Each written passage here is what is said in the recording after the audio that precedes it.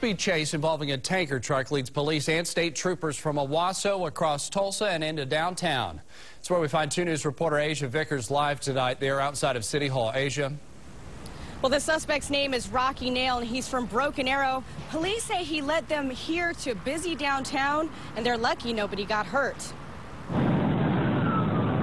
2 News viewer Brandy Davidson captured this video of the chase early on.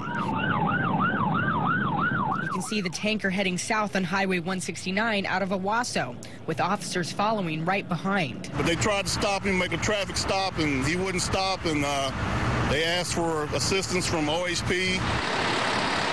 The tanker led officers and state troopers into downtown Tulsa, at some point going in the wrong direction. When the driver took a ride on Cincinnati by City Hall, he hit a parked car that was pushed into 4 other vehicles. Randy Thomas is one of the owners. Oh, I've never had anything like this before. It's a little unnerving to think that something like this could happen. A situation unfolding just a couple of blocks away from Mayfest and the Blue Dome Arts Festival.